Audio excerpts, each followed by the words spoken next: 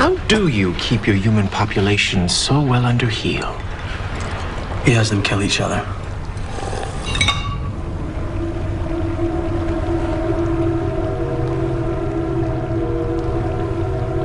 Well, that's what I would do.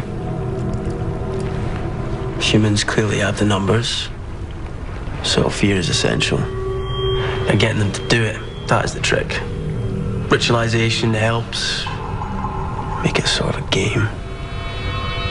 It's all very efficient, really.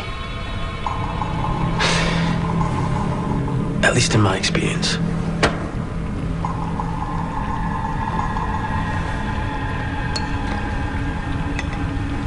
Seems we have similar minds. It has done wonders, tamping down the humans' more rebellious impulses.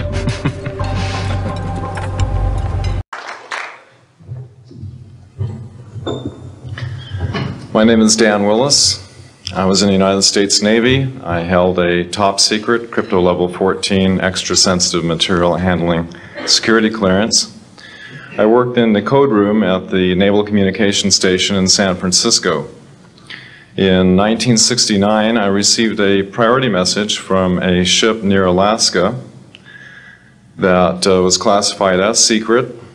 The ship reported merging out of the ocean near port bow a brightly glowing reddish-orange elliptical object, approximately 70 feet in diameter, emerged out of the water, shot into space, traveling at about 7,000 miles per hour.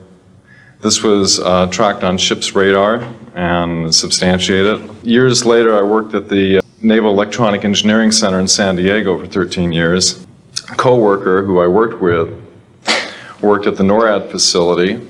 When he first started working at the facility, he noticed objects going on the screens that track everything out in space and in the air, objects going off the scale, doing right-angle turns. When he inquired, his older supervisor advised him that, quote, it was just a visit from one of our little friends.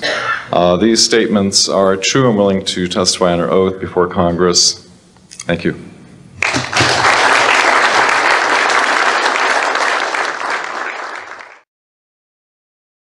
Hi, I'm Joe Chin from Ghost Hunters and their former Ghost Hunters International.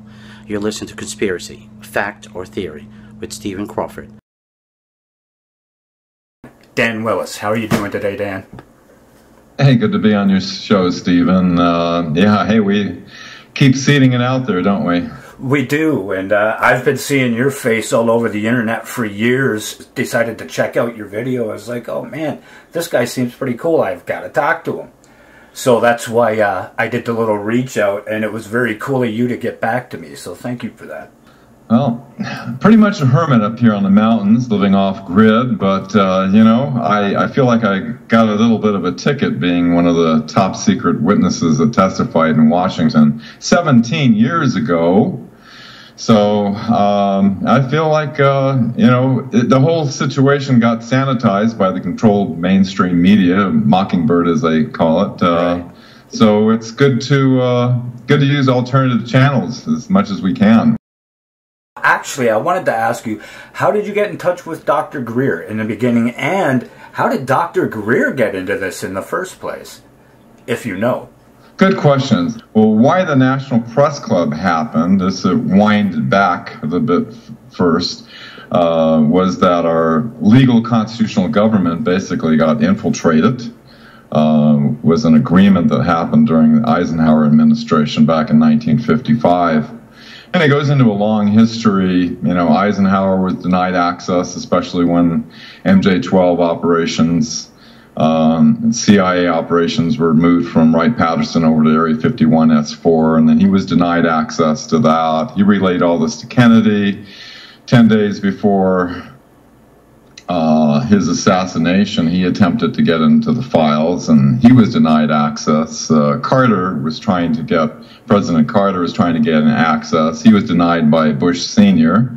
Yes, that in itself is pretty messed up. To 1993, when one of the Rockefeller brothers, Lawrence Rockefeller wanted to have a disclosure, which is kind of unusual for Rockefellers. And so Clinton had his CIA director, James Woolsey, attempt to get access. He was denied access. The CIA director is being denied access. And so they brought Dr. Greer into a meeting, since he couldn't go through regular military channels and intelligence channels. And he said, he brought a huge stack of documents proving it. Said, I know the subject's real. Trying to figure out why the hell I can't gain access to it.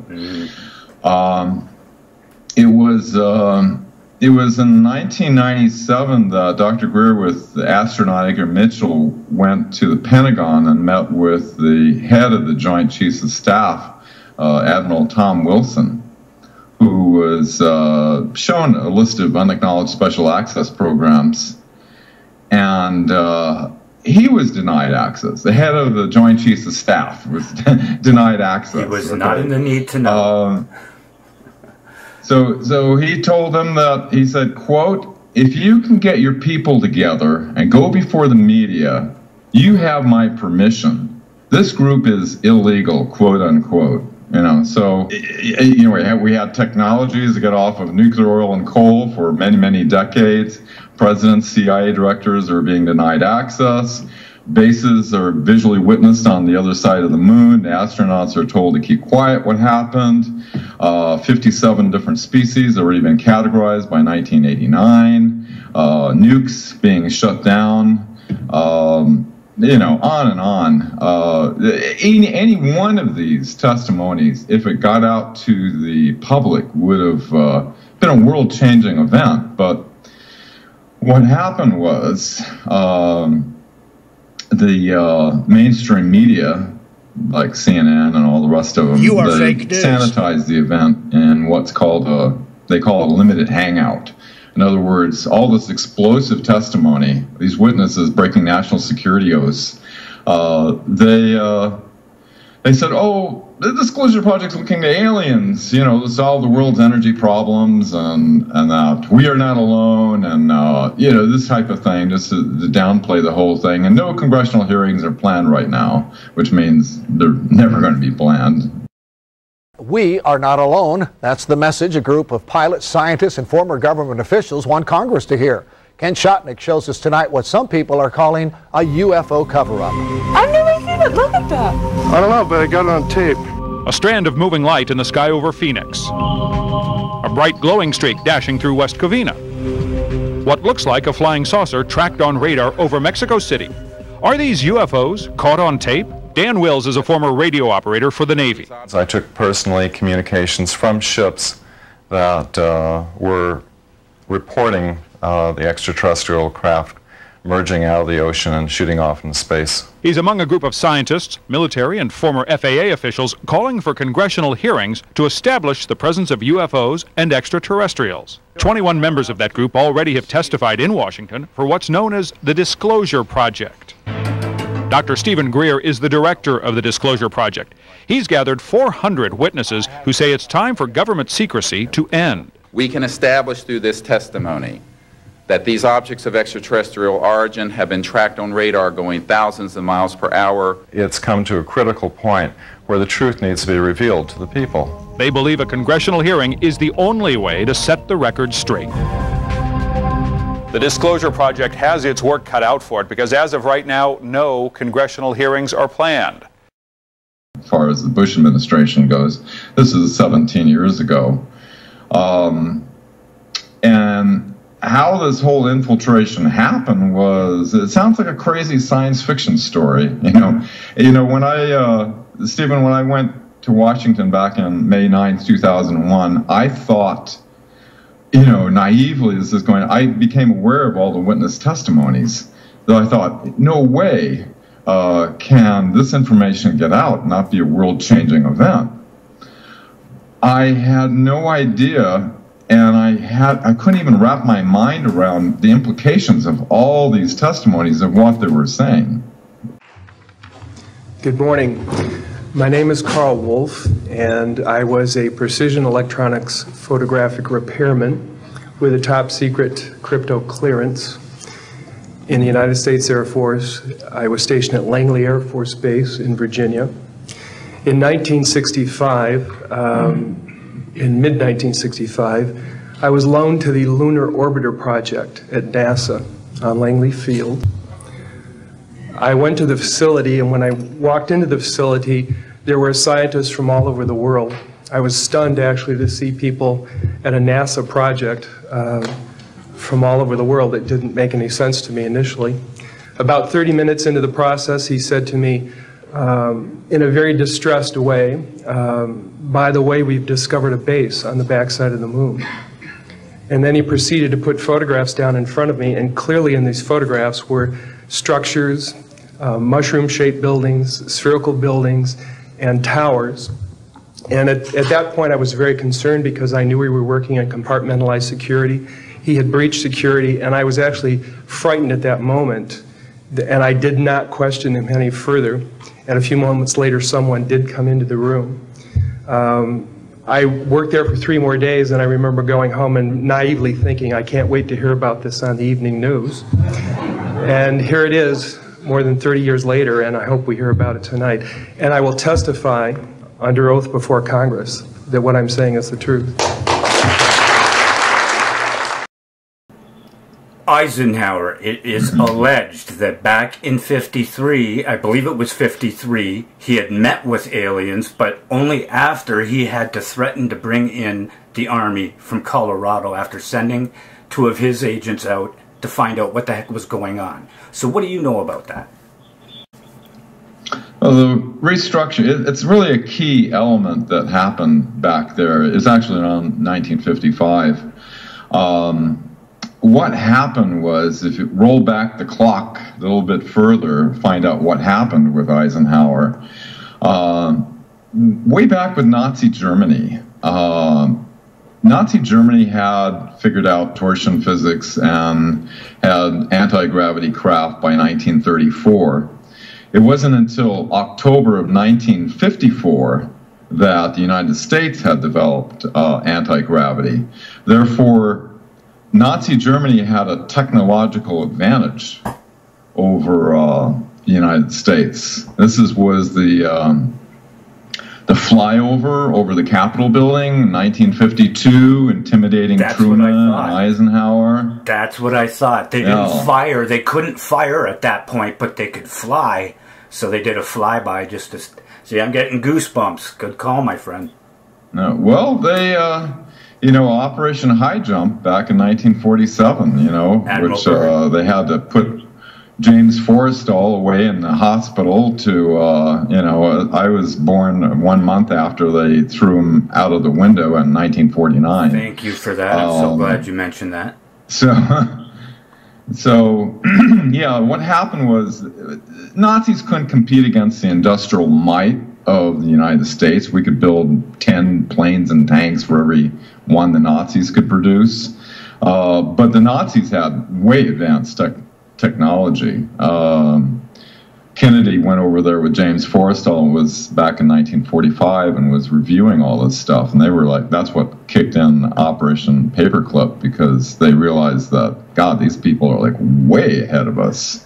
And so what happened was, they, through the help of Allen Dulles and others, they effectively infiltrated. The Nazis had this plan called Weltanschauungskrieg, which means worldview warfare. They planned to infiltrate into the United States using a matrix of perception.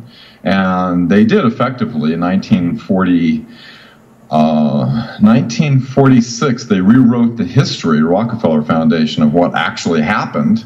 They took out all the part about the Nazis escaped and the occult and, all the connections with that. So we have the children in the future and the schools and everything are all being fed this false narrative that what happened at the end of World War II. Who writes history but the victors? Yeah. Yeah, and by, it was at 1950, Allen Dulles started Operation Mockingbird, where they had 400 paid journalists that were giving out information about the CIA. Today we have guys called non-official journalists, which the CIA provides information to look like it's coming from independent sources. We have witnesses testifying to that. Allen Dulles was very instrumental in all this, highly infiltrated the whole CIA operation, bringing in Nazi General Reinhard Gehlen because they had, they had the intelligence on the Soviets, and there was a big fear at the time from the Truman administration of what the Soviets were going to do, and so they kind of used that as a playing card. They had this all this Soviet intelligence reports in these little sealed containers hidden away in the Bavarian mountains that they brought out and shared. Anyway, they brought in thousands of Nazi spies into the CIA, brought them into NASA. They started the Invention Secrecy Act, 1951. 1951, they also started Project Dove, which was infiltrating into Hollywood, started to control the movies, starting with The Day the Earth Stood Still, and all the evil alien movies we've seen. Let's see, you got entertainment industry, you have science, you have education, we have the mainstream media. Basically they were able to create this matrix of perception and basically hoodwink generation after generation. So we don't know. So bottom line is by February 11th, 1955, Eisenhower was forced into an agreement. See, they moved all their operations down into Antarctica. The transnational corporations that went into essentially, started the Nazis off in the beginning, Oh, and they also infiltrated, according to insider William Tompkins, the pharmaceutical industries, of which they control the highest levels of that as well. So our health industry as well has been infiltrated. And so what happened was he was forced into an agreement that provided personnel, industrial might of the corporations, and essentially they were using slave labor. And so, that's why we have an executive order recently done December last year against people with human rights abuse and corruption, because of all this going on.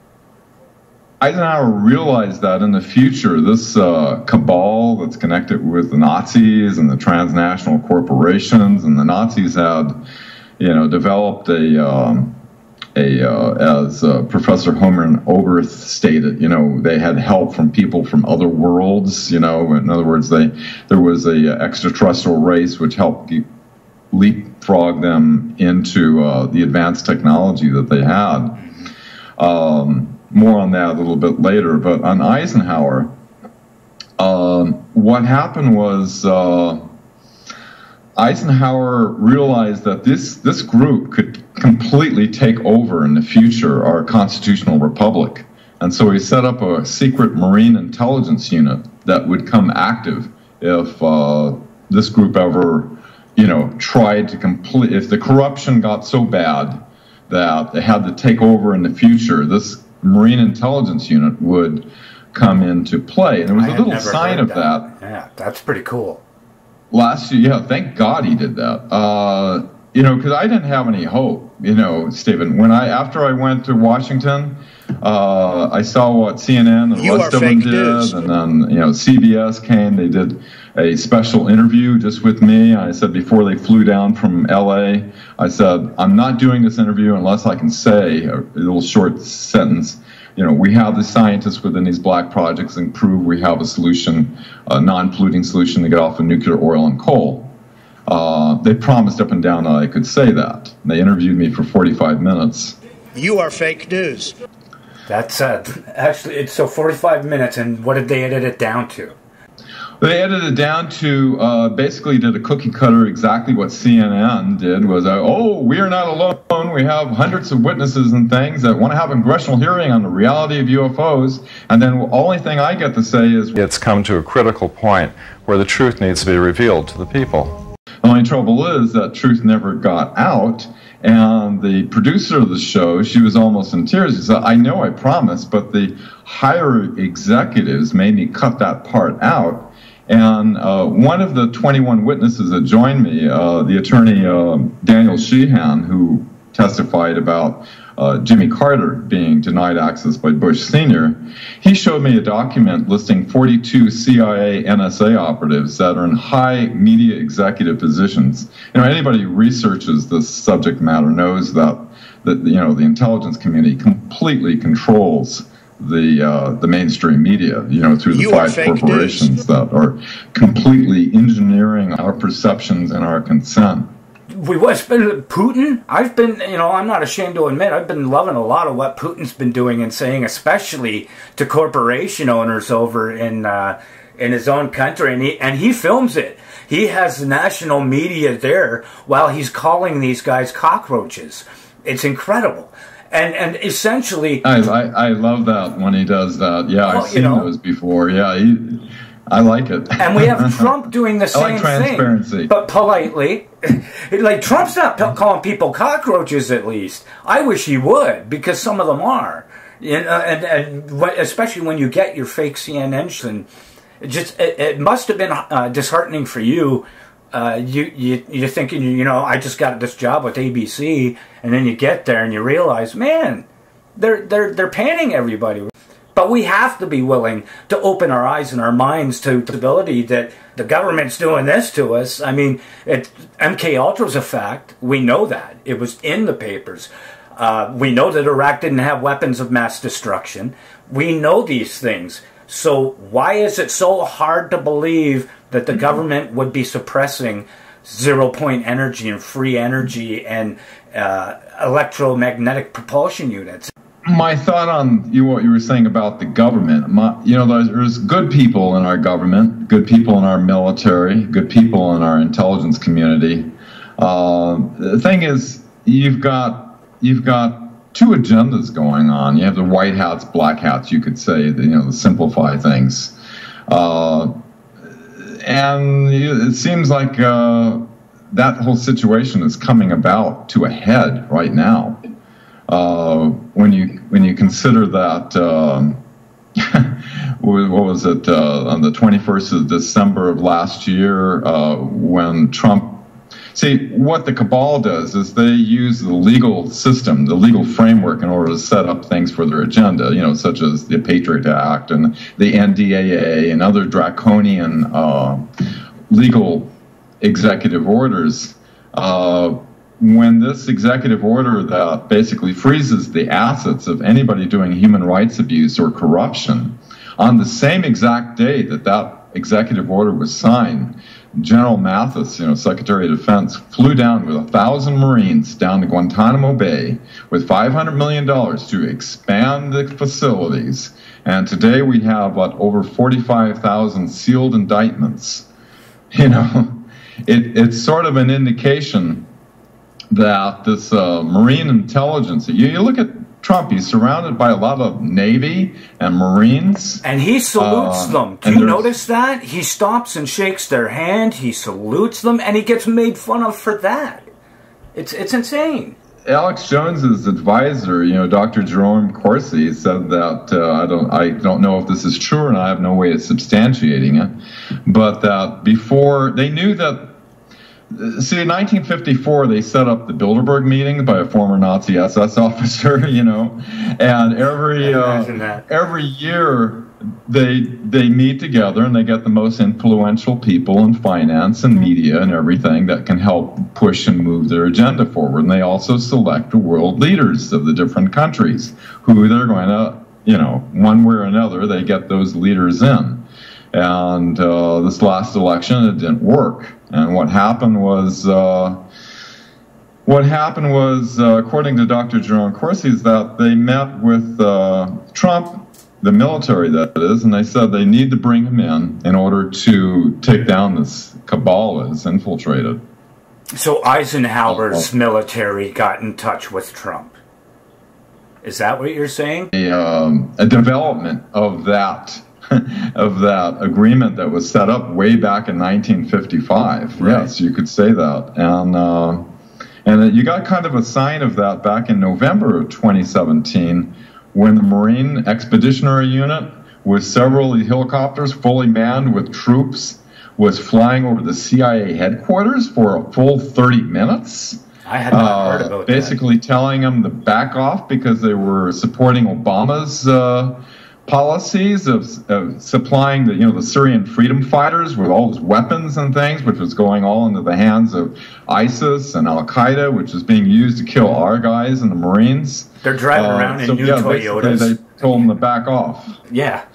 Well, my prime minister is bringing them. See, you guys, what Trump needs to do, you do need a wall, but I don't think you need it at Mexico. I think you need it at our border, the Canadian border, because our prime minister is bringing all of ISIS in, and he's made them millionaires. He's giving them he's putting them up in hotels.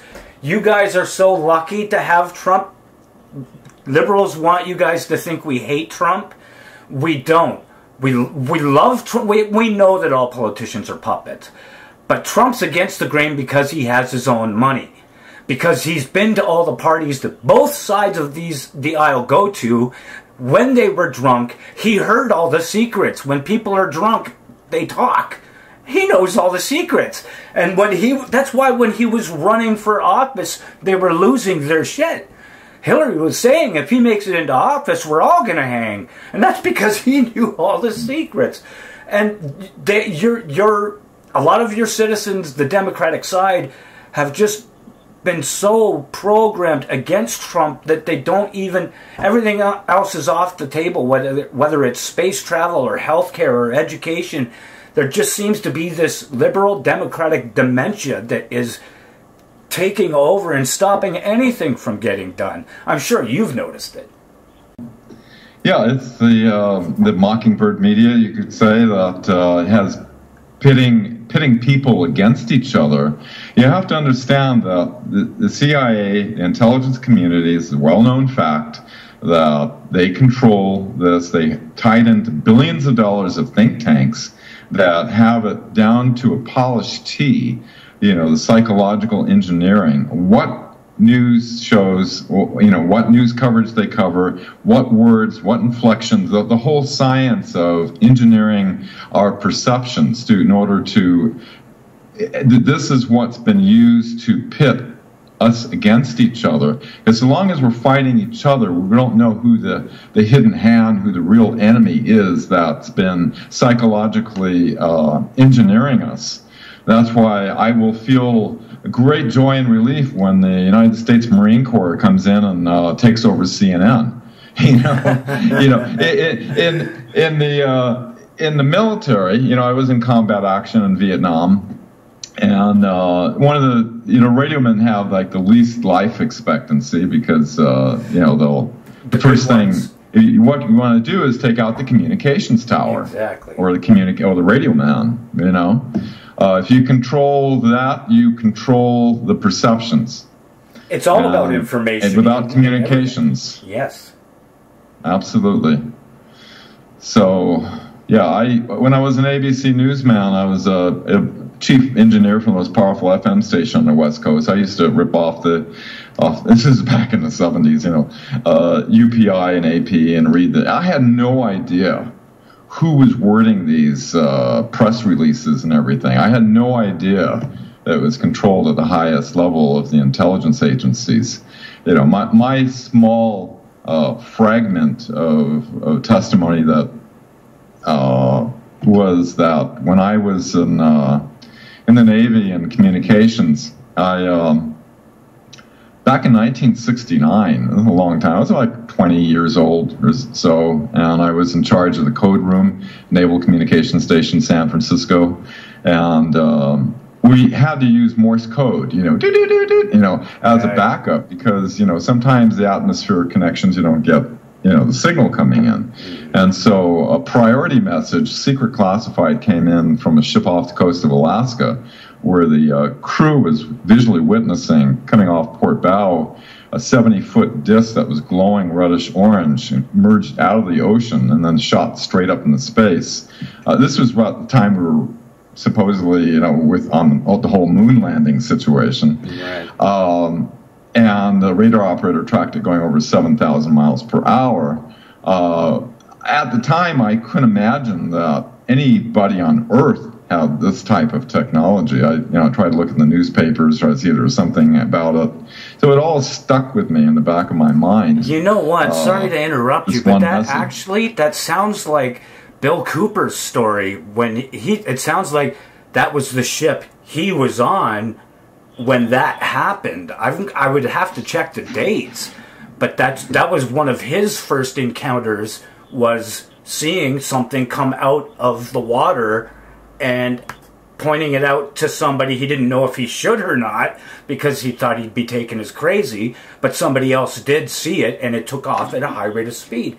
Now I'm wondering if that's the same situation. Was the communique you got was from, that would be insane.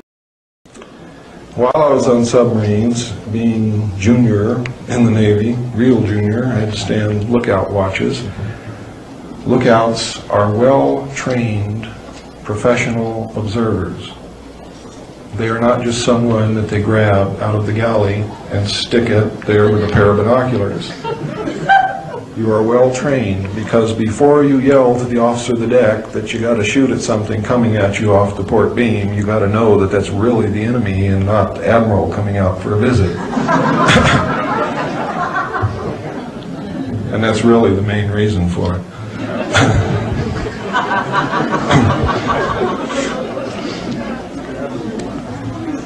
So we were trained observers. Now this is extremely important to me personally, because without this experience I probably would not have lent the importance that the later information that I was going to see, I probably would not have realized how important it was.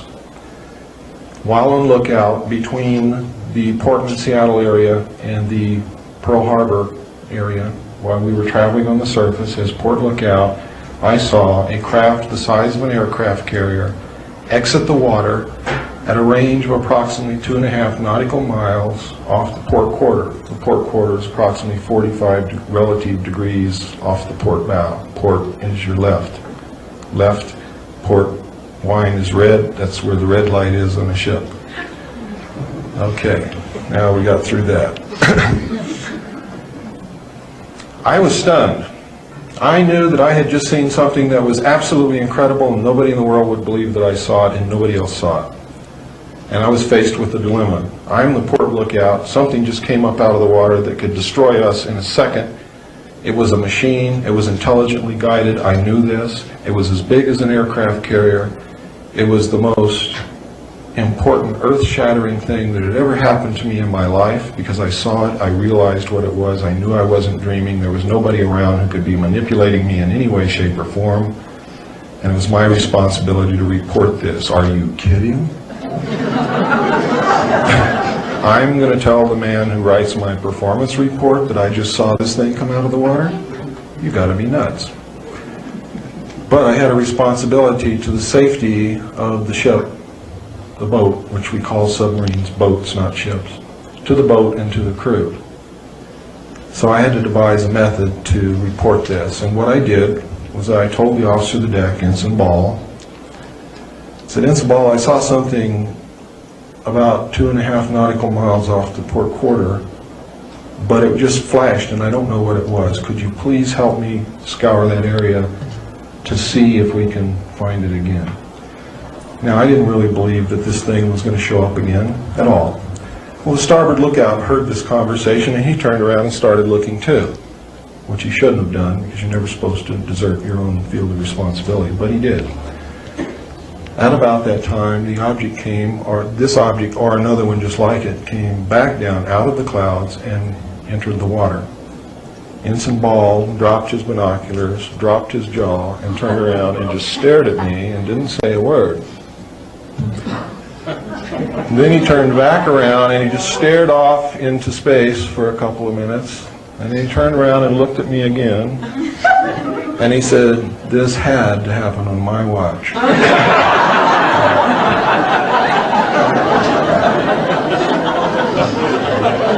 He then called the captain to the bridge, which on any naval vessel means that there is an emergency in progress. You do not call the captain to the bridge unless there is an emergency situation, unless his presence is needed.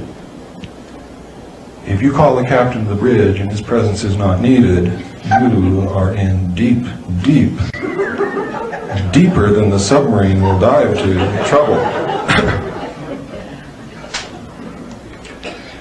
And it's lucky they didn't have submarines in the old Navy when they killed all the people. Now, the captain came to the bridge, and so did the chief quartermaster, because it was his job to come to the bridge with the captain with a 35mm camera anytime anything like this happened.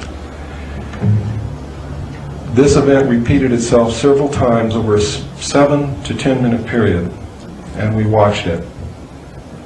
They would exit the water, go and disappear in the clouds, and then another ship, or the same ship, would re-enter the water. We were told by the captain before we left the bridge, not to discuss it with the other crew members, that it was classified top secret, and that we were never to mention it to anyone. Now, the crew knew about it. How they knew about it, I don't know, but I suspect that it was picked up on sonar and radar also, in which case the sonarman and the radarman would know about it too. And I believe that is what has happened, and I believe that they were also told not to talk to anyone. But several crew members came up to me and wanted to know if we really saw a UFO, and I told them that I was not allowed to discuss what happened, and I didn't know what I saw anyway. So that was the end of that. When we arrived in Pearl Harbor, an officer from the Office of Naval Intelligence came on board and debriefed each one of us independently of the others. I do not know what went on in the debriefings of the other personnel involved, but when I went in, he began to ask me what I saw. When I began to describe to him what I saw, he became very upset, even enraged. And having come from a military family, having a father who was an Air Force pilot and an officer, having served 4 years in the Air Force, I knew what this man wanted to hear. It was obvious to me. So I told him what he wanted to hear so that I didn't have to go through with what I knew I would have to go through if I told him anything else. So I told him, sir, I did not see anything. I don't know what you're talking about. And he said, that's the spirit. I had to sign a security oath. I was dismissed, told that I was a good sailor, had a good future with the Navy, and I left. On the way out, Seaman DiGirolamo was braced up against the bulkhead in the passageway, and I whispered to him, tell him you didn't say anything. And I don't know whether he did or not, because we never talked about it again amongst ourselves. I never finished reading Behold the Pale Horse. I need to go through there and see that instance that you're talking about. But, you know, we know that there's huge, massive underground facilities, that underneath the United States, and I'm sure in Canada as well. Oh yeah. That they brought over the mastermind of the underground complexes in Nazi Germany, Xavier Dorsch, back in 1946. To start in New Mexico, building out these huge underground bases, of which, they got maglev trains and everything connecting all these bases. And no doubt they have bases under the ocean, both the extraterrestrial and the military, or the joint operations, because the Soviet intelligence, they also see that about more than half of the extraterrestrial craft, or ARVs, or whatever you want to call them, come out of our oceans. We're far away from where nobody can see them. It would be fantastic to be able to look and see some of these things that people like yourself and even Phil Schneider, back to the underground bases, the fact that he came out talking about them, there was 131 of them, he said, in the United States alone at the time of his death that he knew of. And the fact that he was strangled to death with his own catheter, you would have to... and 2 + 2 in my world, is if I were a detective, I would have to say that man was, and they tried to say it was suicide, that the original cause of death was that he killed himself. Dr. Carter Turner with some rare cancers and things like that. What do you think about these people and their situations? Well, interesting you bring that up. I'm kind of excited. I'm doing an interview with a whistleblower this month on KGRA radio. His name's Emery Smith. I don't know if you've heard of him. I have heard the name. He was in the Air Force, and he was working with medical, and he was moonlighting a job, and so they brought him in over at the Kirkland Air Force Base, working with the private corporations, or working with Sandia Labs and Los Alamos, and he worked with about 3,000 different specimens of extraterrestrials, basically about 250 different races. He had interacted and worked alongside with extraterrestrials in these underground bases. He's been to the Dulce facility. He's got his DD-214. He's got his paperwork in order to show what, his background. He has actual documentation. That's cool. Yeah, like, a lot of people, I've studied the, Stephen, I didn't know a lot about all this when I went to Washington back in 2001. And, after a congressional hearing was denied, I knew that Dr. Greer, since we couldn't the technology they have in the black projects is like so many decades ahead of everything we have now across the board in every area of science. But there's still a lot of brilliant minds. But ever since that Invention Secrecy Act back in 1951, basically the Nazis, you could say, they infiltrated the national security apparatus in such a way that the U.S. Patent Office, they set up a secret system called the Sensitive Application Warning System. Anybody's got anti-gravity, basically anything to get off of nuclear, oil, and coal or anything, they get slapped one of these national security orders that says, you cannot share this with anybody. And there's thousands and thousands of these that be issued. They go to prison if they try to. And I've met with, I spent 10 long years, I volunteered we had a database. After a congressional hearing was denied, Dr. Greer set up a corporation to try to bring these technologies out from civilian inventors. We had a database of 300 of them. The first one I flew down to the Dominican Republic with Professor Ted Loiter, who I volunteered because I have a good technical background. And he was an oceanographer, with a PhD. I didn't have any PhDs, but I have a lot of hands-on experience. I worked for 13 years in Naval Electronic Engineering Center on just about everything. So I had a pretty good electronics background. Anyway, we had an energy device that was putting out about 500 watts of power continuously, and was able to demonstrate it. And what happened was when we went to fly back down to document the whole thing, and, to reproduce it, we were going to send it out by numerous different, DHL, FedEx, different. So in case we get whacked on the way back, several people would have the plans. When we got there, the inventor, who was a French-Canadian Mohawk Indian, very cool. He said that 2 agents showed up at his door. They identified him being a CIA and said that this works, you're dead. And so what he did was he disassembled the whole thing. And so it was a long goose chase after that. But I've met with so many inventors. Some of them have been murdered I've seen the technology work that they've had, but before they got it out. Anyway, it's been a control mechanism. Well, and I think that it is in no way a coincidence that Invention Secrecy Act came into play shortly after Tesla's death, and they absconded with all of his stuff and figured out all the things that he was inventing. They had to come up with an Invention Suppression Act just so they could keep that stuff to themselves. They can't have us, like you say, coming up with free energy. They either discredit you, call you a child molester, or kill you. One of those things, lock you up or kill you, or just flat out discredit you. And I think it had a lot to do with Tesla. And there was somewhere in his biography, he had come up with a device, and he had sent pieces of it, part to Canada, Britain, United States, Germany, and Russia.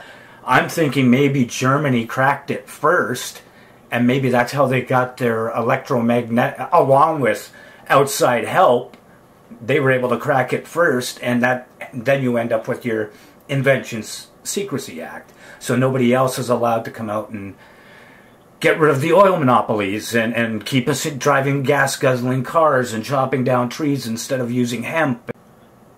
Yeah, absolutely. Yeah, we should be using hemp for a lot of different things. There's a situation with Tesla where he was actually sharing notes with Maria Orsic that they were both born in Croatia.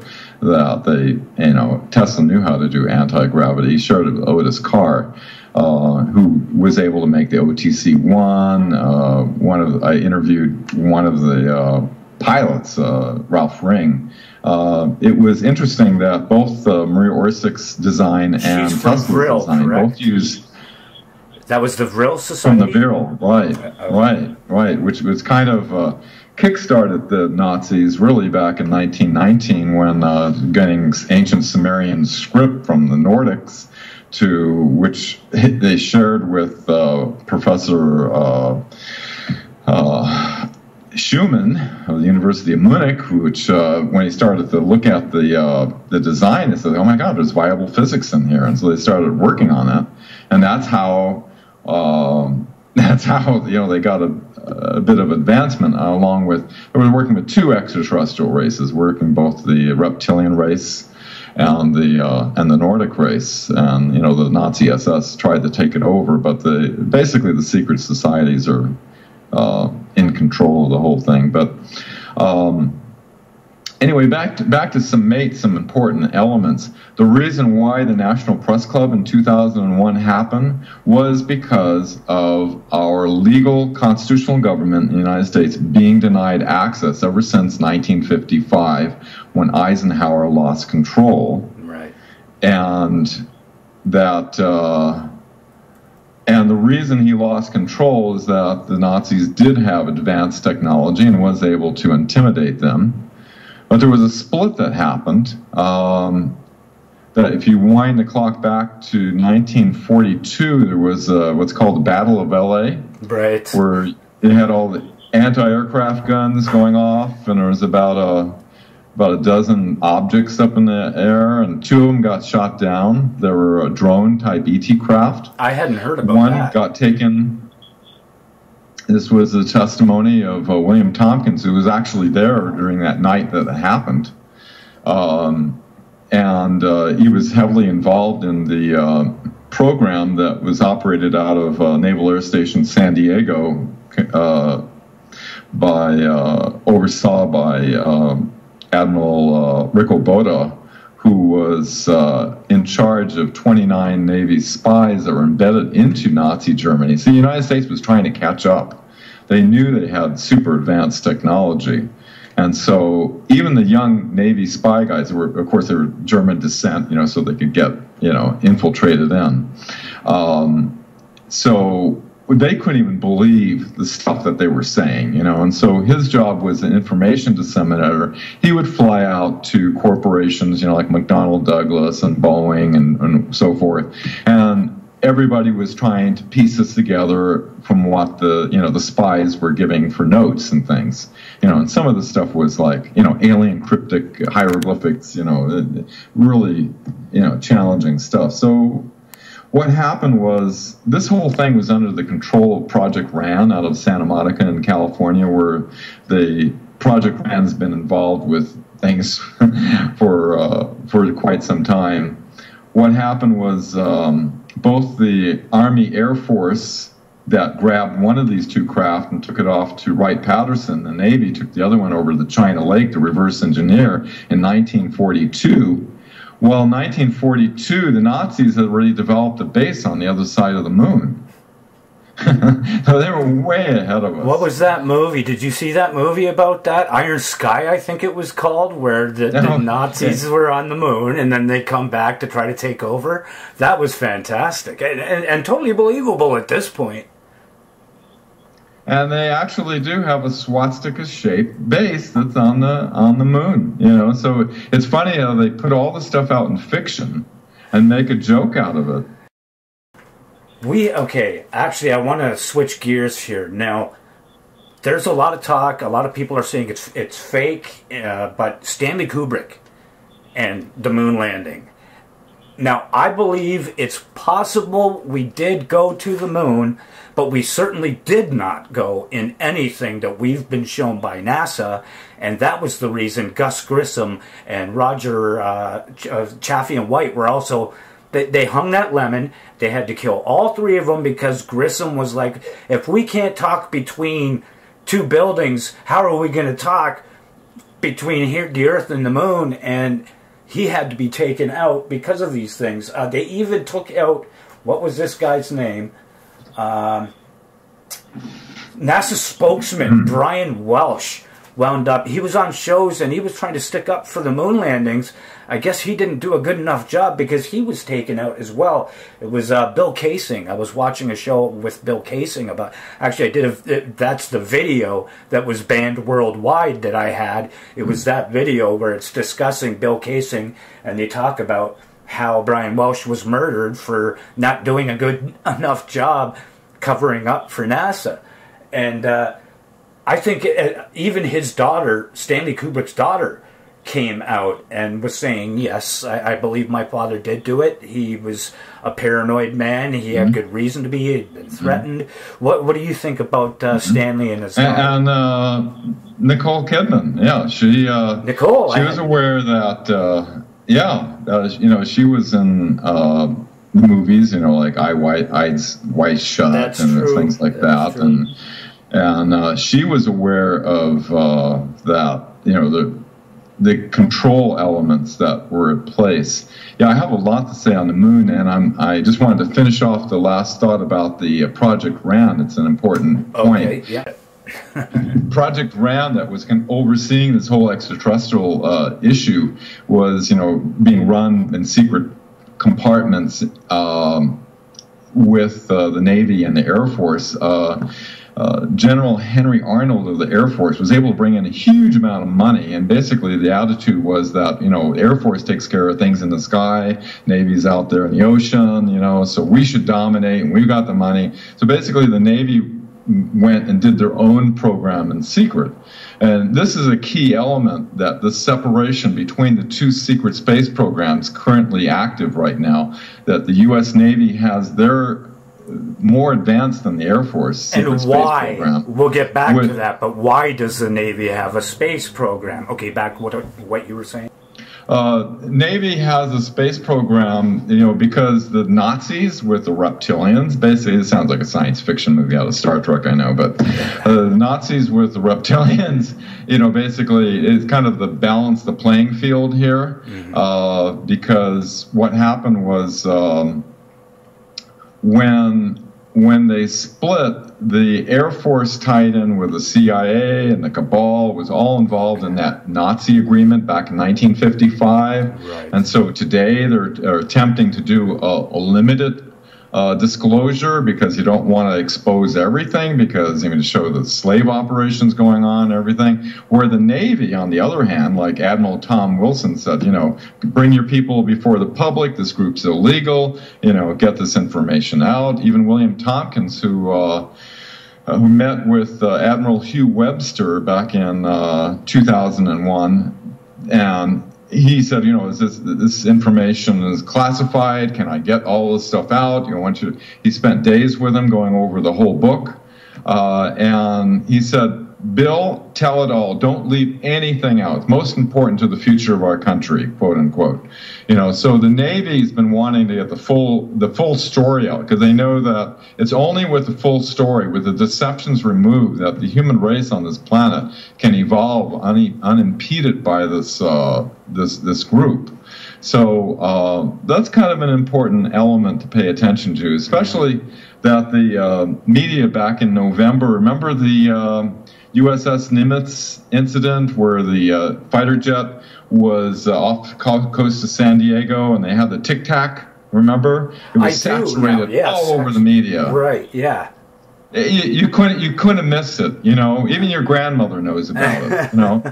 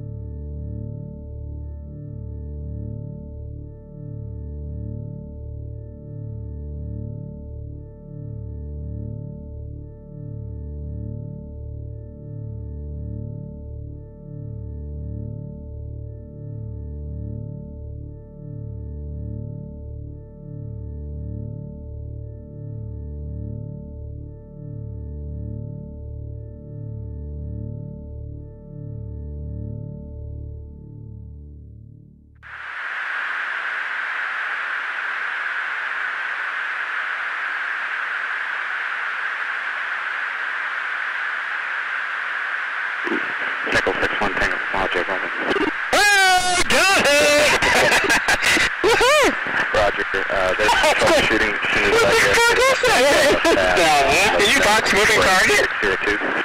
No, I took an auto track. Oh, okay. Oh my gosh, dude. Wow, look at it fly! I mean, everybody got to see it because every one of the controlled mainstream media outlets, you know, and CNN, BBC, New York Times, you know, Political, you know, Washington Post, you know, on and on and on, saturated the media with this. In other words, when they want something to get out, they greenlight it across the board. So they're seeding the public right now to prep them. You know, just like the movie Pearl Harbor came out just before 9/11, remember? And the new what we need is a new Pearl Harbor, you know, type of thing, you know? Yeah, we can get into Pearl Harbor, they psychologically prep people before disclosing. And I think what Trump is doing with the Space Force that's just recently created is a avenue. And we don't need to spend any money on a secret space program. They've had it developed. The Navy had theirs launched and going by the 1980s. He's forcing disclosure. Yeah, it's like he's trying to get the issue out there. A lot of people were laughing at him, but those are the people who aren't open-minded and don't really, the people who don't believe in UFOs. The people like us who have at least open-minded enough to go, well, it could be. That was for us. He was like, hey guys, there is a Space Force. I know about it. We're going to make it public by making it a branch of the public military now. It's genius in my opinion. But to see what's going to happen, what kind of technology they're going to show us, because they still want us on oil. They don't want us on the free energy. So it's going to be interesting to see what they put out for us in the general public. Well, it's not the public's fault. You know, the public's been duped. All of us have been, you know, for generations. And the fact that the full truth sounds like the most bizarre science fiction plot you've ever heard, it actually keeps its own best secrecy that way. So, you know, people, you know, it's easy, the giggle factor, you know, just kind of laugh it off, you know, feel uncomfortable. It's like, that can't be real. Exactly. You know? You feel uncomfortable. It's a program response. That was the perfect way to put it. You start to feel uncomfortable and turn the channel. Sorry, I keep cutting you off.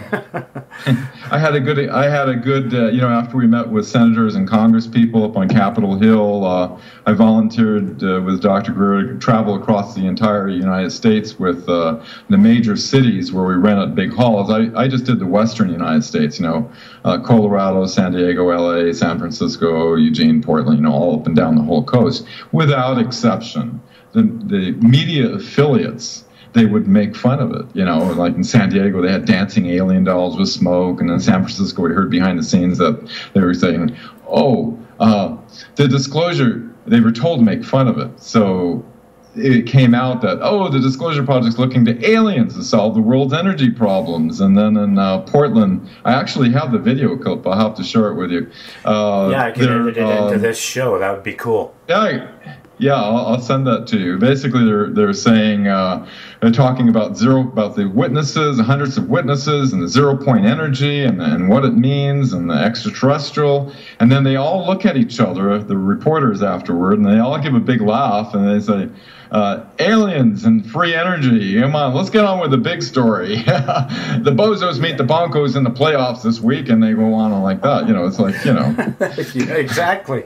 And they're paid to do that. They're jingling keys.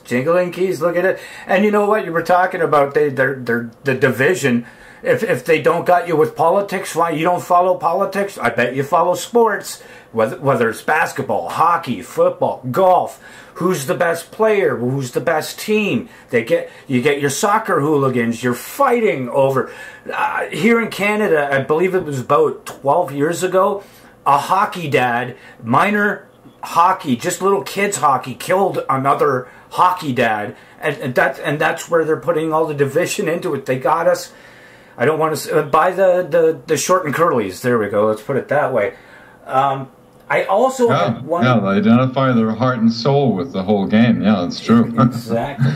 Yeah, they keep us distracted and occupied and at each other, you know. It's like, so we don't start to talk about the stuff that we're talking about, you know. But I'd like to go to the moon with you, you know, on that subject.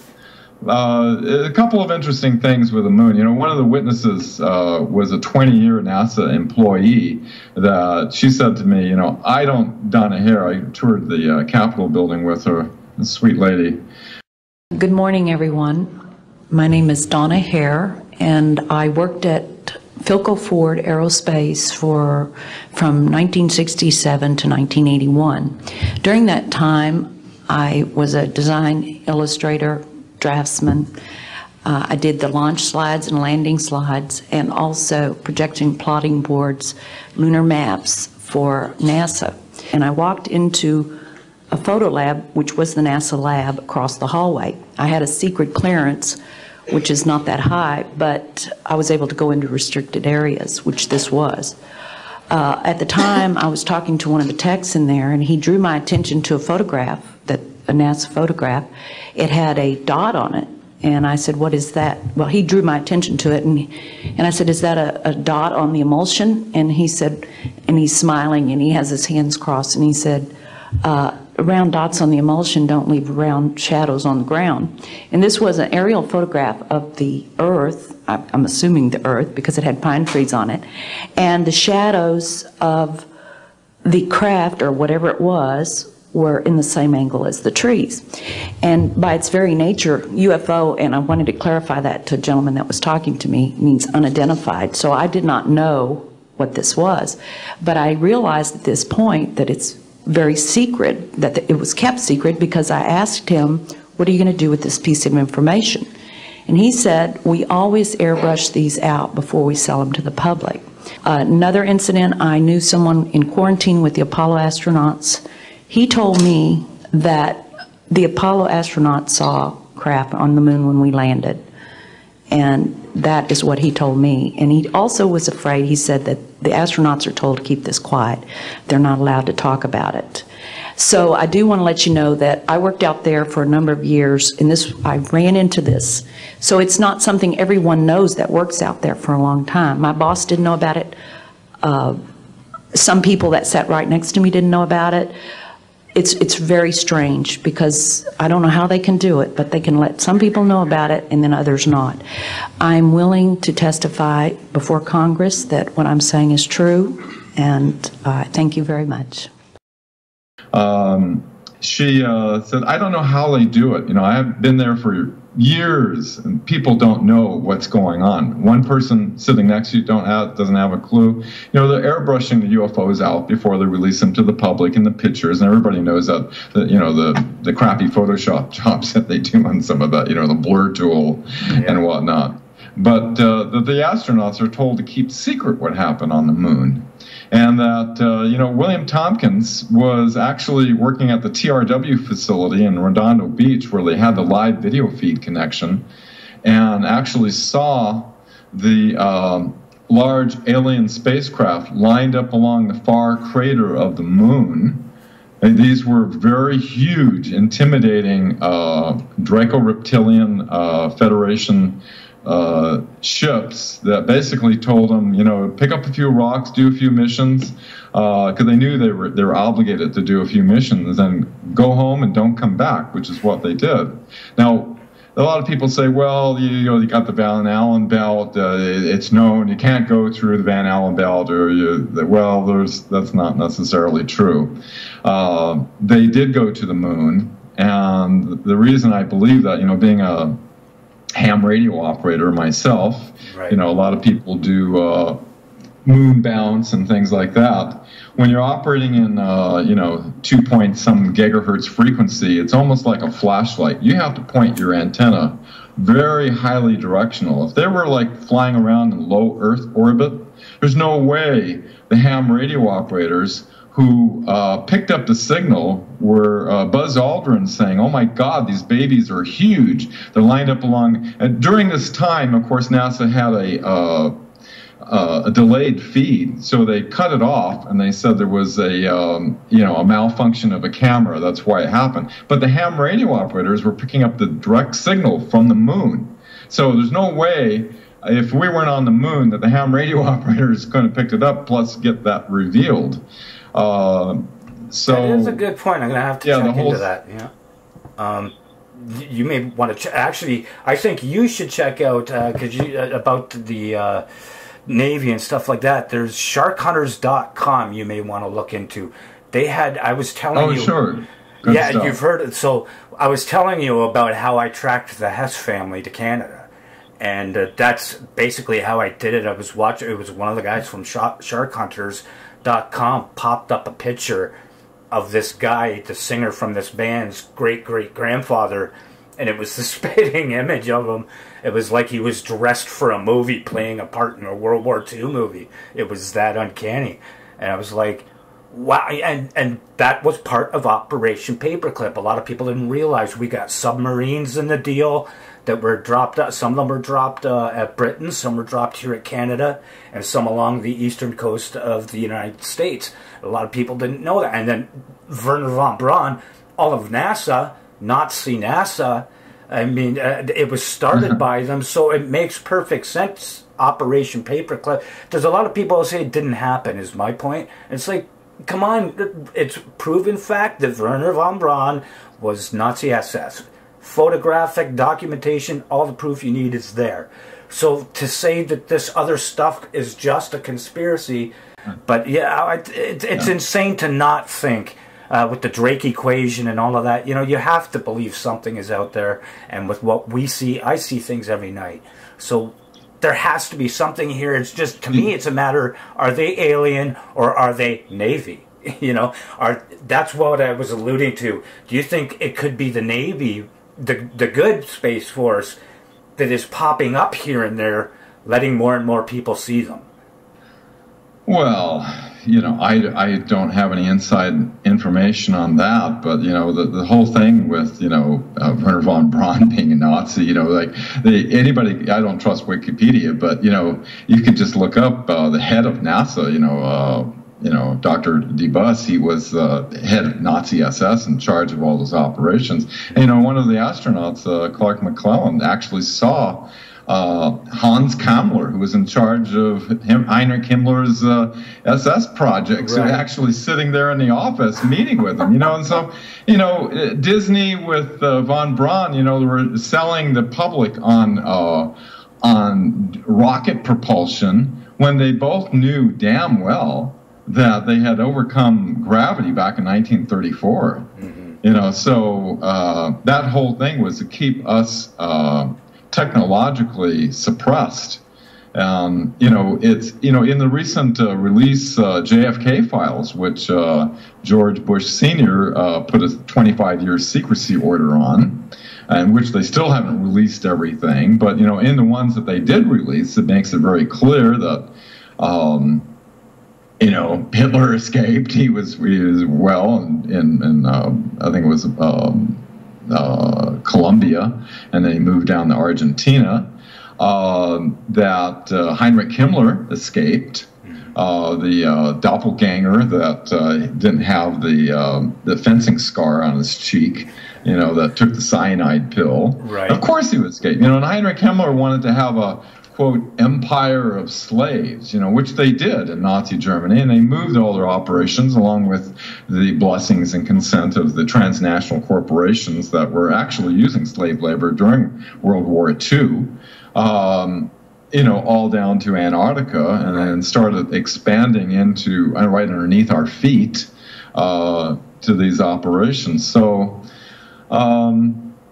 yeah, it doesn't take too much. You know, the trouble is a lot of people, you know, they hear some of the stuff and it just is just too... what's happening is they're muddying the waters. You know, a Snowden release, you know, they you know, the GCHQ, they've got puppets, trolls, shrills. They got these special automated programs that, artificial intelligence that respond to all these people. Looks like different identities. They've been panicking. Like Brzezinski back in 2012, who was the co-founder with Rockefeller of the Trilateral Commission. That's right. That he said there's a fear of this global awakening that's happening. They're desperately trying to censor and control, since they know they control the mainstream media completely. You are fake news.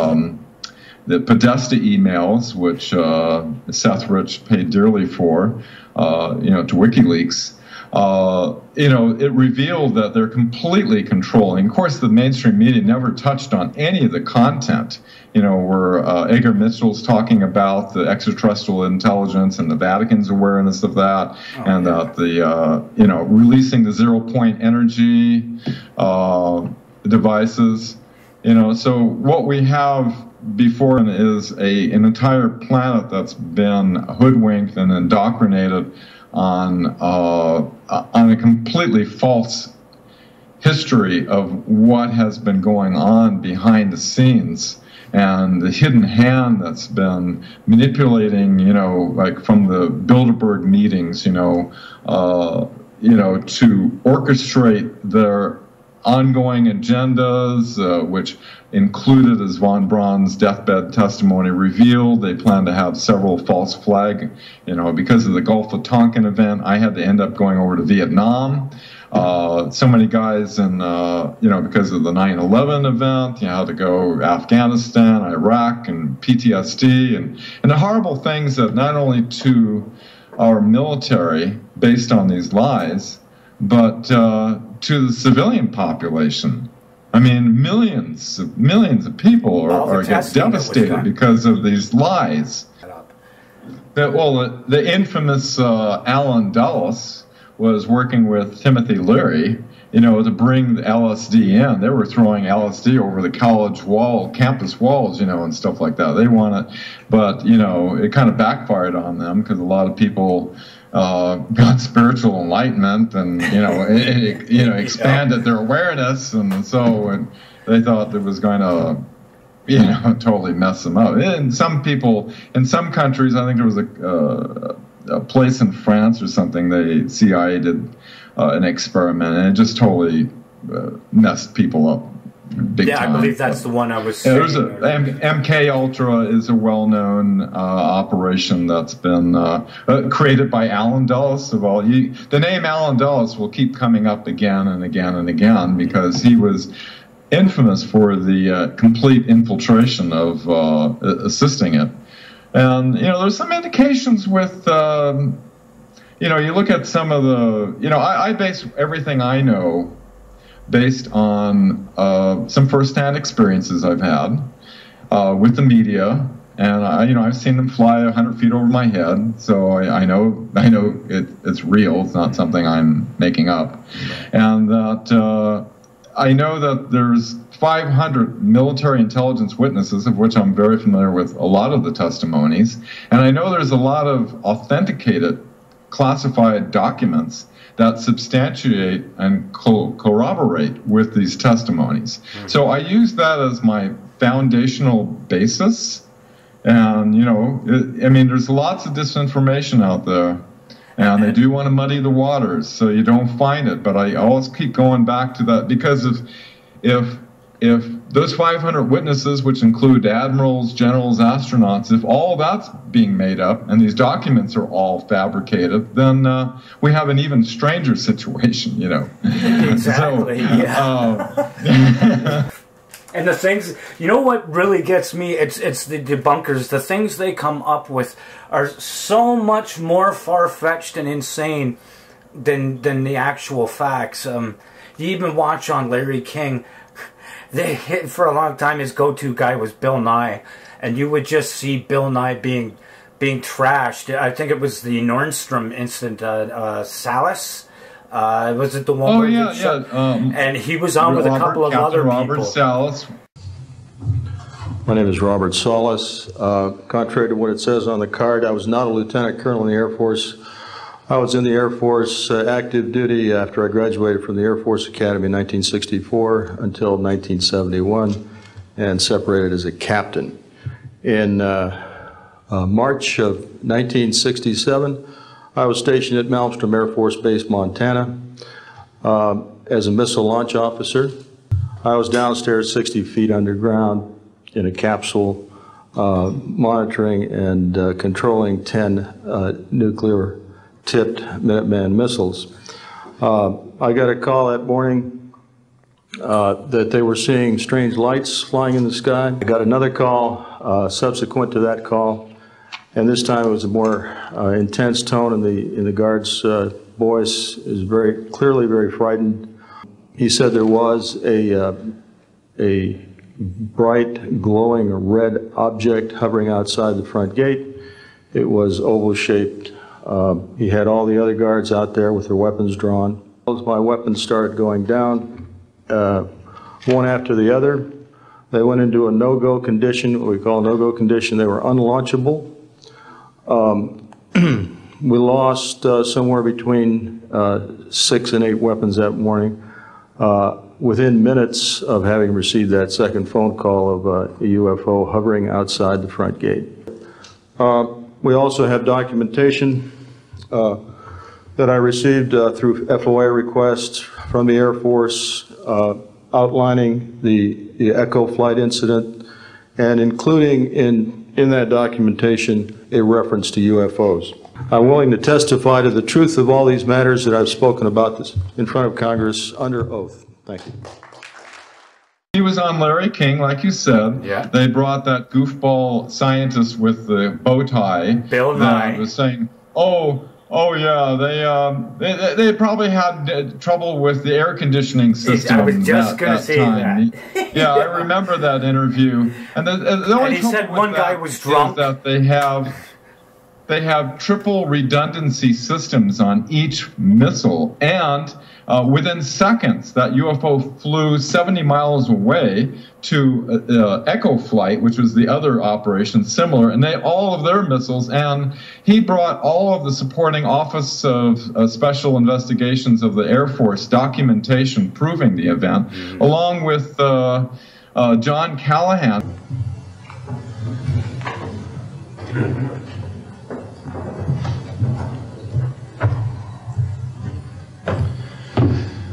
My name is John Callahan. I'm a retired FAA employee. I was the division manager for the Accidents Evaluation and Investigation Division in DC.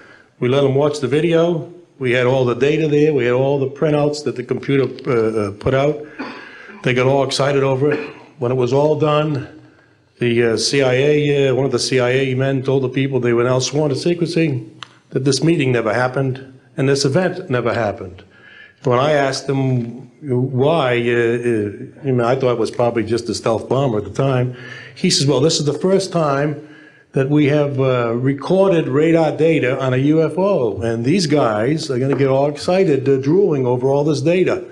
I said, well, you're going to tell the public about it? And he says, no, we don't tell the public about this. It would panic the public. I'm prepared to go to Congress, to swear before Congress that everything I've told you people and everything that is here is the truth. Thank you. It's like NASA, you know, the original lunar tapes of the historic event of mankind, they lost. They don't know where it's at, you know. And even if they had it, they said they don't have the equipment to play it on anymore. Like as if they couldn't just have someone make it. I mean, come on, guys. You're trying to tell me we can't remake one of those old-fashioned playing machines that we used to have the technology for? Come on. That's just silly. It becomes ludicrous after a certain point, you know. But you know, we have this huge canyon, this bridge, you know, that's going on between the people who are basically sitting back watching CNN or whatever. You are fake news. You know, just it's so polished and well done, and they're just constantly, you know, with the same narrative, you know, against Trump and whatever, you know, and the same view, you know, against guns, against, you know, against the Second Amendment and, you know, or whatever. It's, but it's done in such a way that they don't. Once in a while, they slip up and they kind of go over. Like back when the election between Hillary and Trump, it's kind of funny. Oh, Trump has like a 2% chance of winning. Our polls show that 98%, is going to be Hillary. Every so often they slip up, Yeah. And we know that was fabricated. Exactly. I had pretty much covered everything I wanted to cover. Is there anything else you want to get out there? Like, what are you doing? Do you have any conferences coming up? I live off the grid in the mountains, and I pretty much a hermit with my wife, and it just behooves me to do once in a while a talk show, like yours, and just to. It's almost like preaching to the choir. The audience that listens to shows like yours and others, they're pretty savvy. They've done some homework. Once you start to crack the Pandora's box, so to speak, of looking into one little piece, and all of a sudden you substantiate it and find out that that's real. Mm-hmm. Well, then how come this happened? And then you ask the next question. Well, how come, and what proof is there behind this? And you keep looking at it, you start going in one oh my God after another, and you're like, oh my God, this is what's been going on. And no wonder the main population doesn't have a clue what's going on, because it is so far removed from what we've been from birth, indoctrinated with. Yeah. That it's hard for us to wrap our mind around that such a thing could be, as the FBI director, J. Edgar Hoover, said, the American population is handicapped to imagine that such a thing is happening. We cannot believe that anything could destroy everything that's good and decent could be going on. I'm paraphrasing here, mm-hmm. But something to the fact that we're all handicapped to try to imagine the stuff that's been going on behind the scenes, and that how our perceptions have been manipulated. The only thing that, I've never made a penny at this. I even paid for my own way to go to Washington, Stephen, but I put up in 2014, after 10 years of trying to bring an energy solution out, a media company in Hollywood wanted me to write an article on media control, being a witness and an ABC newsman. Right. And so I thought, I want to find out about this. I'll take this on. And so I had to do a chronological research going back to the beginning of the 20th century, the 1900 to present day, and research all the witness testimonies and the documents and try to put it together. And so I ended up putting it up online at thewebmatrix.net, and everything's on there. I even, there's a video of Bob Lazar, that Stanton Friedman says, well, I happened to be at the very first meeting at Bob Lazar went public. Right. It was outside of Area 51, and I had a video. It says, no recording devices allowed whatsoever. Well, I cheated. I had my recorder going on my lap on the front row, and I recorded the 2 hours of video, which is up on thewebmatrix.net. Also, I put together an online fax, since the members of Congress and things are obviously out of the loop. We had 30,000 faxes go out to the president. I even got a database of foreign embassies around the world, so world leaders all over the place. So all this went out. Because of my technical abilities, I was able to administrate the disclosureproject.org site, and we put this online fax. And I have people send me back the responses, which you can see on that website, the Web Matrix, to see how they respond. Now, this was before 9/11.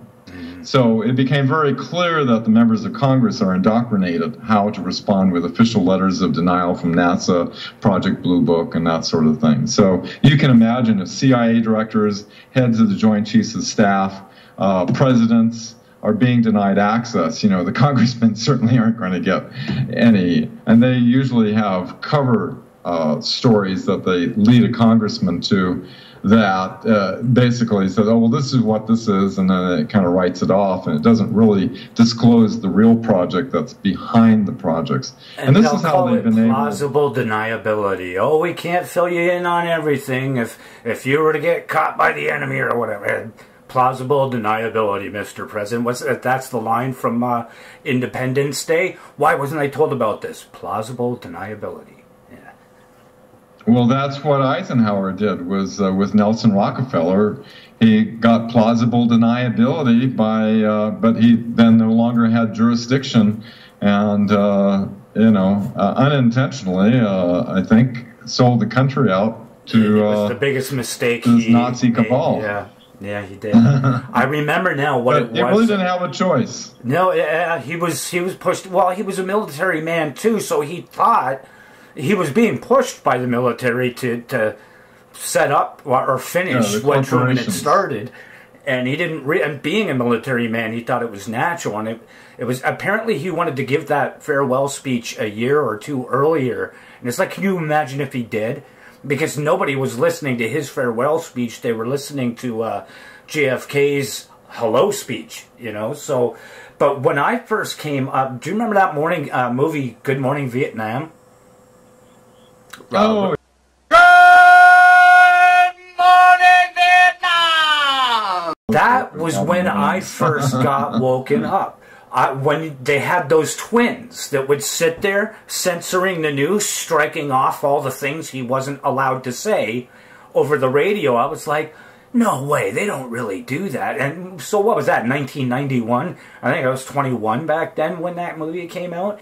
There was a band called Tesla. That's what really, in the 80s, they turned out, it's like, what is Tesla? Why would they call, all these bands, Def Leppard, Motley Crue, Tesla. I'm like, what the hell? So when I finally did get a computer, for years I wouldn't go on YouTube. I refused. My friends were like, dude, get your own channel, blah, blah, blah. F YouTube, Finally went on. The first thing I did is I typed in Tesla to look for one of my videos of that band, and up pops a Tesla documentary. So I'm like, oh, that must be where they got it from. So I'm watching it.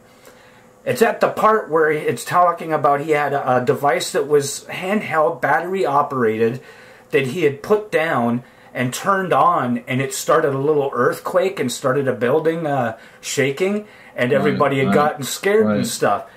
Right while I'm watching that part, there was an earthquake in Washington that was felt, so I'm feeling my desk and everything starts shaking. I'm like, what the hell is...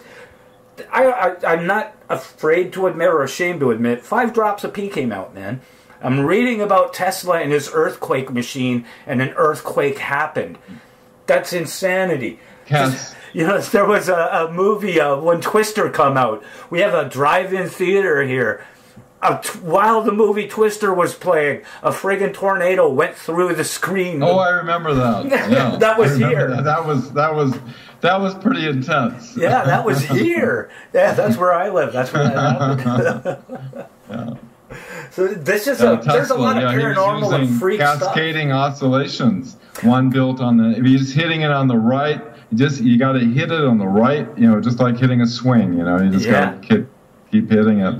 I worked with 2 scientists, well, actually one, the Bedini brothers, who died mysteriously, both of them the same day. But he was working on, he's the exact same age I am. I'm like almost 70 now. Dude, you look better than I do. With Tesla's. Sorry, I had to interrupt. You look better than I look 60, for crying out loud. You look like 48. I thought you were like my age. My Lord. Oh, well. No, I'm an old man. I believe in avoiding GMOs and that helps. Drinking good water, organic fruits and vegetables. My mother was told by a doctor she was going to die with cancer. They wanted to remove her eye and half her face. I took her across the border because it's illegal. The nutritional therapy. She lived to be 91, cancer-free. Awesome. Man who developed the technology, he was strychnine poisoned, and his daughter shared the story with me that the American Cancer Society put his death that he died of cancer. Anyway, Nazis. You know, look at all the suppression that's been going on with, you know, all the, you know, Raymond Royal Rife, you know, all the technology that, you know, that stuff is just not profitable as those little pills. Exactly. You know, I had a clip on one of my shows, and it's from Family Guy, and the father, the rich old guy, Lois's dad, is dying of cancer. And everybody's all afraid. And then the next day, he looks perfectly healthy. And they walk in, and the dog's like, "You've got the cure for cancer? Why wouldn't you give it to everybody?" It's like, there's no money in that. You know, how are you supposed to make money off of cancer treatments if everybody's cured of cancer? And it's like, hey, thank you. You know, and that's exactly, put it on a cartoon. So then when people like us say, yeah, there's cancer cures, we get laughed at. Oh, you watch too many cartoons.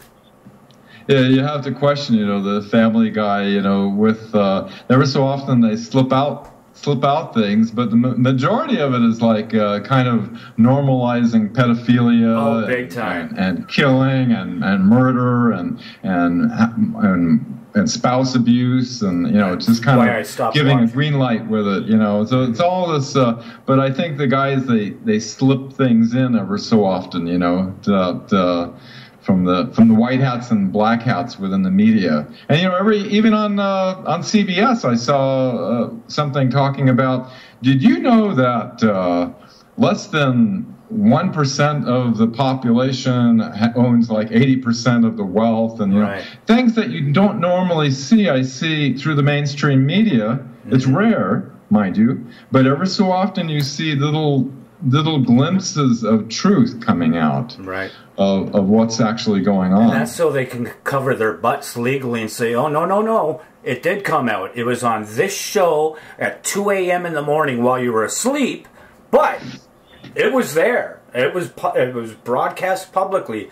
So we, you know, we're clear and we're innocent, and there's nothing you can do to it. It's once again, it's ingenious. They give us what we want.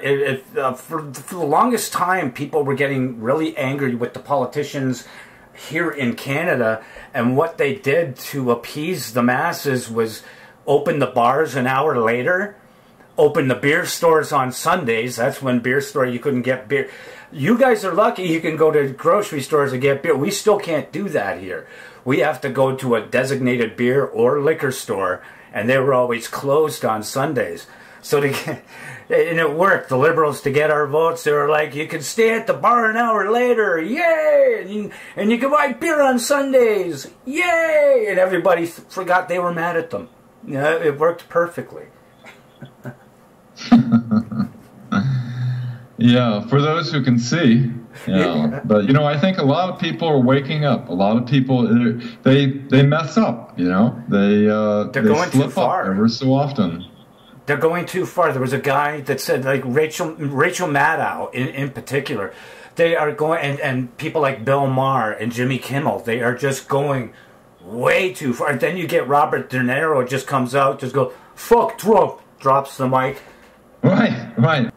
They want to promote their careers in Hollywood, like Bill Maher, when somebody came in talked about 9/11, they said, "Get him out of here! Get him out of here!" You know, it's like. But he did try to talk about vaccines. You know what side they're on. Right. Well, he caught it because he believed that vaccines are causing damage, and he tried to talk about it on his show.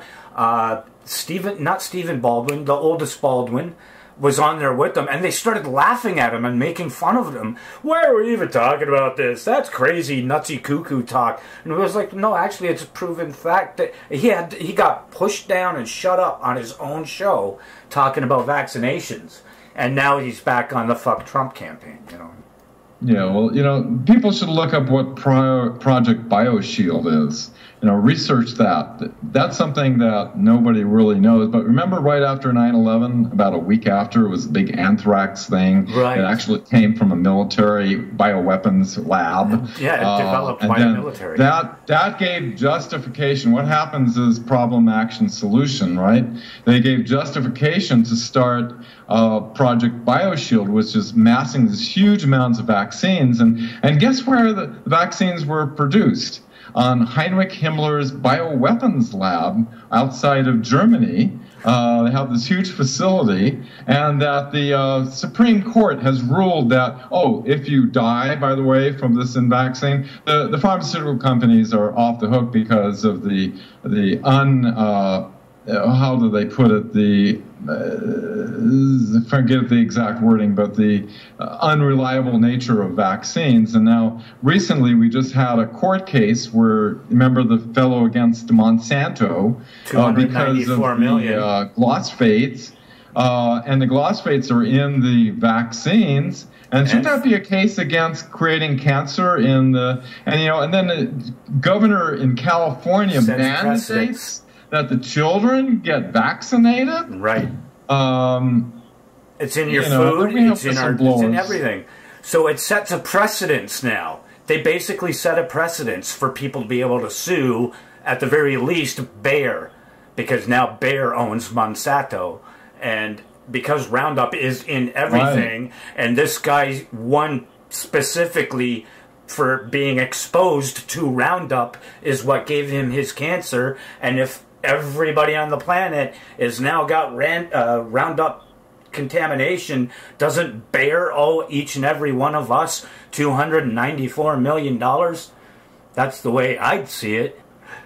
Yeah, look at history, how these things came about. It was I.G. Farben that basically was Hitler's biggest financier, with the whole Nazi movement. And then at the end, in the doctor's trials of the tribunals that were happening, I.G. Farben got broken into household names that Bayer and Rush and all, these different pharmaceutical companies. And William Tompkins, one of the witnesses, said that, besides, going over into the aerospace industry, they infiltrated into the highest levels within the pharmaceutical industries. And the Nazis were all about eugenics. Yeah. And reducing the population. And you think about, the genetically modified food, the fluoride in our water, the geoengineering that's going on with the chemtrails. You've got vaccinations. I mean, Charles Lindbergh was also a part of that movement.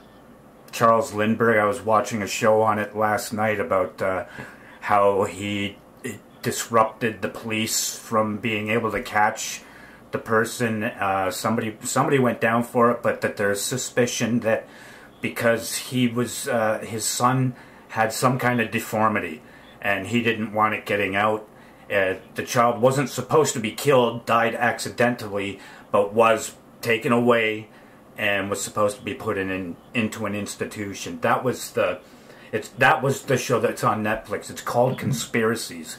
So I don't know if you have Netflix or not, but they've also, and that's where you find the retarded debunkers that come up with the silly answers, and they got the look on the face like they're the smartest person in the room while they're coming up with this, just the stupidest answer they could possibly think of. Like Rendlesham Flores, it was a lighthouse. Well, I was there, I saw the lighthouse. Okay, well, don't you think that maybe the guys that protect the nuclear weapons also saw the lighthouse? And that's why they didn't remark about the lighthouse? Because, trying to say that guys from the Air Force mistook a lighthouse for a UFO, a landed UFO, is just insanity. And that's what happens on this show.